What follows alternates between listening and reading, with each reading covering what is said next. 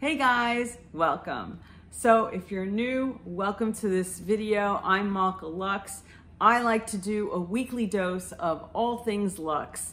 And I am doing right now a collection of videos on my jewelry collection. So I covered some other designers earlier. We went through Dior, we went through Chanel. I don't have huge collections, but I really feel like to show people what I have in my collection, the pieces that I've picked are specifically curated because I believe they have value, quality, and wearability. So this collection I'm going to be talking about today is Mikimoto. Mikimoto is this is a fine jewelry. These are a company that primarily is known for its cultured pearls. It was one of the earliest companies, in fact.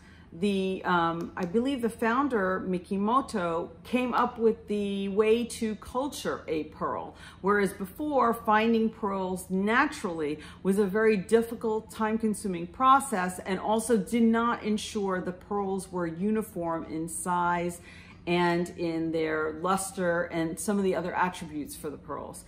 I am not an expert in pearls. Pearls are my birthstone. I do love wearing them.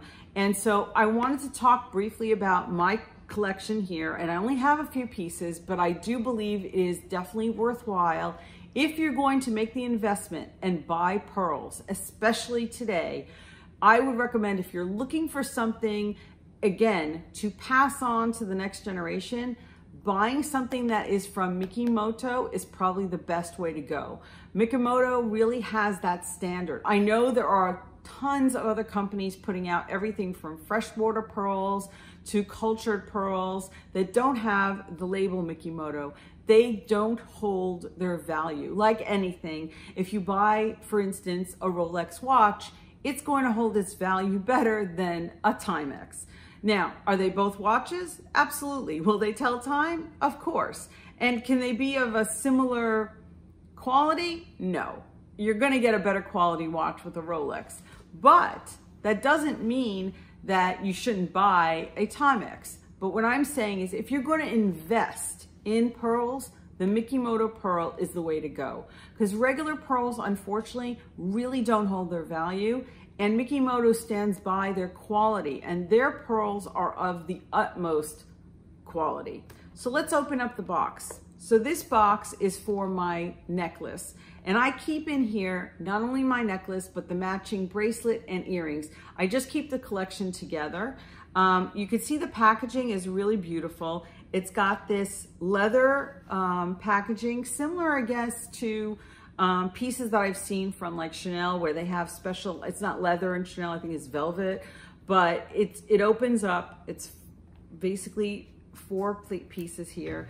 These little ties have the M from Mikimoto. It has his logo.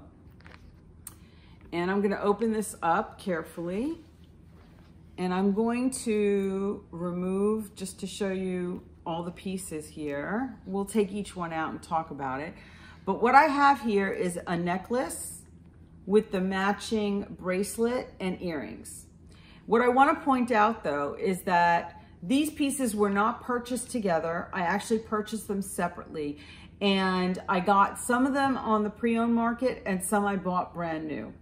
I was able to take these in and get a certificate for the necklace because I didn't purchase it brand new, but I did want to make sure, obviously, that it was authentic and that I knew what the grading was for the pearls. So these pearls are basically overall white, and they do have like a pink overtone.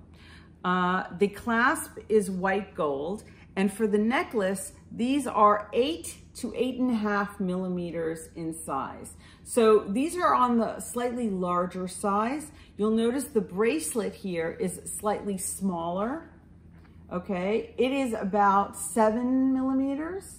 Okay, I don't know if you can see the difference here when I hold them up. And then the earrings, which have fallen down, okay, the earrings match the size of the bracelet. They are about 7 millimeters in size. Now, the quality of these are different. So when I look at the necklace. The necklace is an A quality, and then it goes up from there. So he has, I think it's A plus, all the way up to like 4 A's. And it's just basically showing you the luster and the luminescence of this pearl. So my earrings, these were the smallest purchase that I had. And these earrings, I don't know if you're gonna see that, if I can pick it up on the camera, these are the highest quality in terms of the pearl. And I did buy these new. I believe these were, I got them at Nordstrom, and I wanna say that these were about somewhere in the neighborhood of about $400 or $500. But those are the earrings. And they're with a white gold, 18 karat white gold post. The bracelet, and here is, like I said, it has the 18 karat white gold clasp, which matches that on the necklace.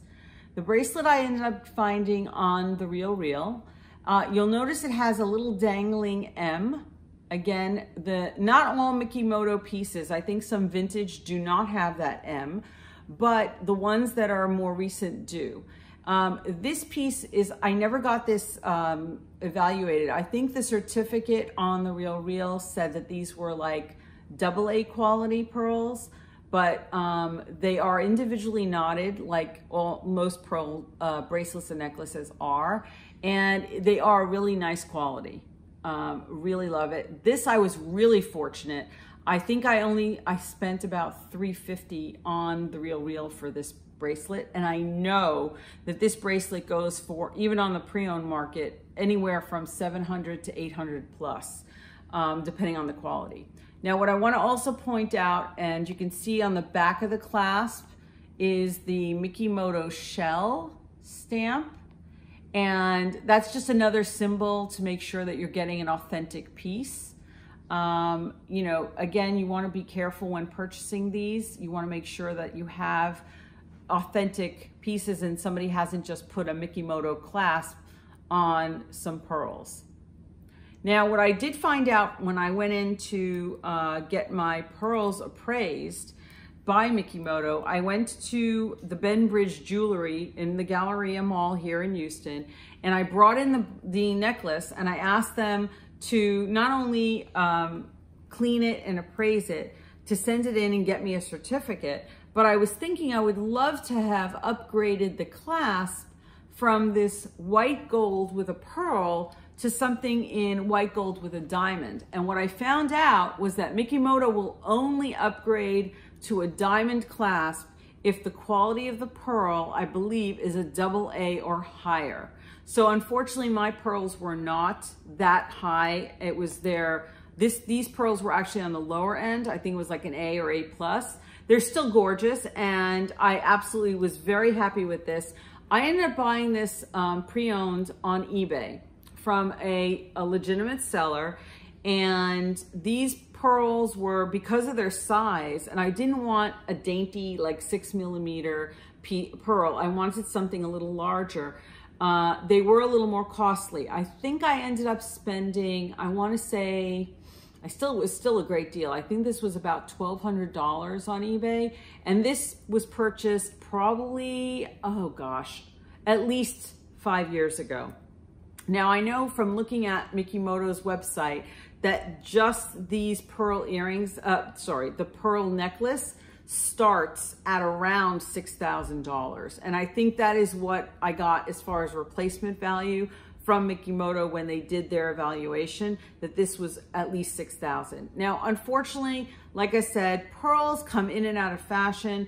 When they're in fashion and people want them, they typically want to buy the Mikimoto. A regular strand of pearls will not cost as much and not be as good an investment as far as long-term value. Like I said, I look to pass these on.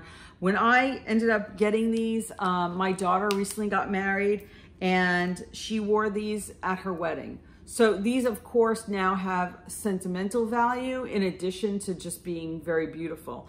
What I also love about this, and the reason I encourage you guys, if you do invest in a pearl necklace, and this one, I don't think I said, this is about 18 inches, And the bracelet here is about a 7-inch bracelet. And what's really cool is that because of the clasps being the same, I can actually convert this. I can add the bracelet to the necklace. And so if I wanted to, I could wear the necklace longer. So I think that's a really cool option. Even though they're not the same size pearl, I still don't see that as a problem. This will be on the back of my neck, and you'll basically see this strand further down. So no one, I don't think, would really notice it, especially I have long hair. But anyway, I really enjoy these pieces. They're beautiful. And these are just a suite of items that I have from Mikimoto. I hope you've learned something about Mikimoto, and definitely check out their website. They're definitely worth investing. I would suggest, if you want to invest, to try to find them on the pre-owned market. If you're gonna buy them from eBay, obviously be careful. Make sure you deal with somebody who's, got a lot of feedback and is gonna accept returns if something isn't authentic. Of course, eBay also stands by, and if it's not authentic, you can return it. But don't take your time once you buy something to get it authenticated, especially if you're not 100% sure that it is real. In the meantime, they are a lovely investment piece, a lovely luxury item. I hope you guys enjoyed this video, and if you did, please leave me a thumbs up, subscribe, ring the bell to be notified when I drop my next video. And also let me know, would you ever invest in pearl jewelry, fine pearl jewelry? What pieces would you invest in? Let me know in the comments below. I'd love to hear from you. Okay guys, till next time, bye.